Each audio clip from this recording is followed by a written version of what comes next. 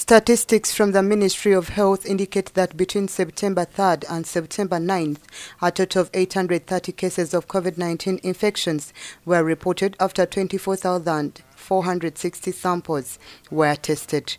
This was lower than the 922 cases reported between August 27th and September 2nd, when a slightly lower number of samples, 23,850, were tested. Similarly, positivity rate for samples tested declined from 3.4% between September 3rd to 9th to 3.3% between August 27th and September 2nd. The notable decline in cases and positivity rate comes amid pronouncements by the Ministry of Health that some districts are experiencing a spike in infections.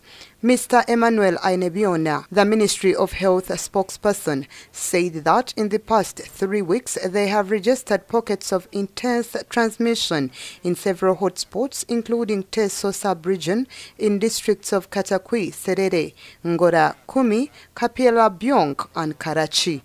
The threats that the country is headed for a severe third wave have been central in delaying the reopening of schools, places of worship, and other sectors. The country has endured 2 nationwide lockdowns and the measures have not been completely lifted.